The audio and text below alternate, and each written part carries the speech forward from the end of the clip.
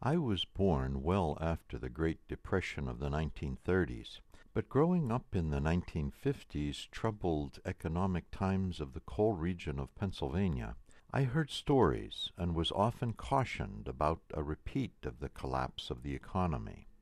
The safeguards put in place seemed to me and to most to be quite adequate to forestay such a repeat.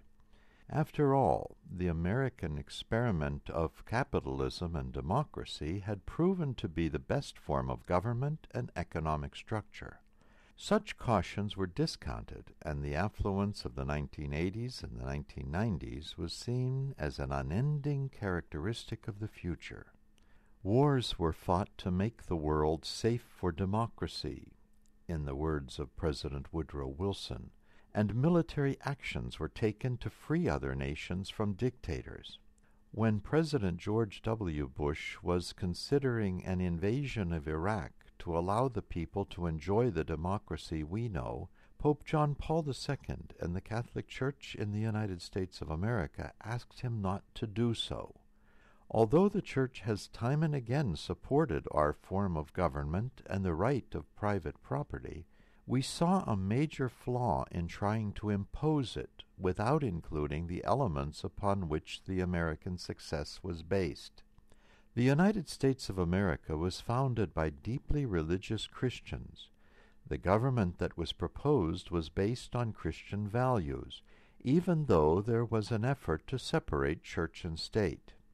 With the slow extension of separation to abandonment of religion, the door was opened for an abandonment of ethics and morality. In a speech to the United Nations, Archbishop Celestino Migliore, the representative of the Catholic Church, noted this fact. He said, "The real crisis does not appear to be merely financial, economic, and technical." He continued, "Rather it extends to the broader realm of ethical codes and moral conduct." He called for accountability to society at all levels of the economy. The common good must always be considered. The activity of lending and borrowing must be directed to allowing the savings of some to benefit others in a temporal need, and not just ways for some to get rich. Unreasonable risk to savers hurts all society. The Archbishop also encouraged the general public to make more responsible economic choices, living within one's means. Archbishop Migliore urged governments to invest in people, especially in aid to the poorest populations, since such investments alone ensure the harmonious functioning of society as a whole. Let us do our part to assure a world built on Christian values.